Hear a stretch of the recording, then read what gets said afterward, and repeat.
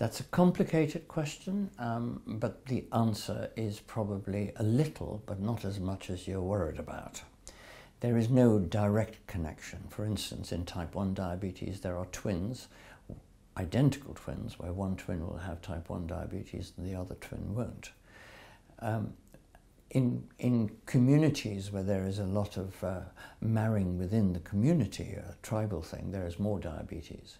There is a very small percentage of diabetes patients who have what's called monogenic diabetes, where they've inherited one single gene, and there the link is very strong between father and mother and children.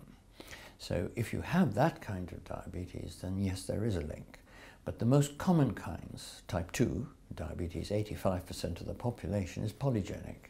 And the number of genes now that they've found is something like 50. And being able to say that just because you have type 2 diabetes, your children will have type 2 diabetes doesn't follow. Where this does happen, it's because we have a new generation of young children who are obese while they're at school. And they're getting their diabetes because they're obese, not because of their genes.